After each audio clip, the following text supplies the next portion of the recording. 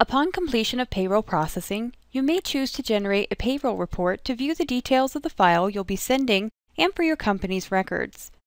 To begin, hover your mouse on Payroll in the header menu and click Reports in the sub-menu. Select one of the key reports on the left-hand menu and then click on the Preview tab to display the payroll report.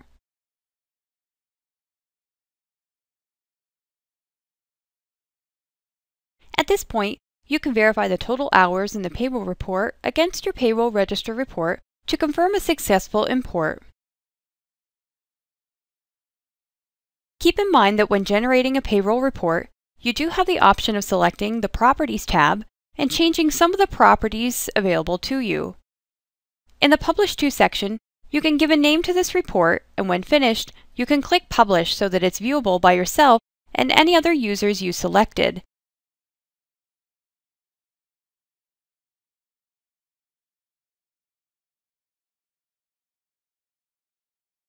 Now notice the payroll report is displayed under the Public Reports heading on the left-hand side of the screen.